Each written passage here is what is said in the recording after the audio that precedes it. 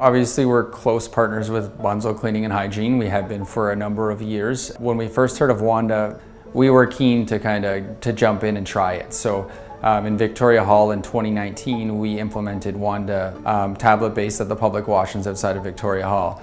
And the intent was to kind of just trial it out and see what type of data we were going to generate from the usage. And we really found that, students were keen to put in service requests, and then those service requests would go to our facilities control center, and we would be able to dispatch a custodian or a member of management to either assess or deal with the issue at that time.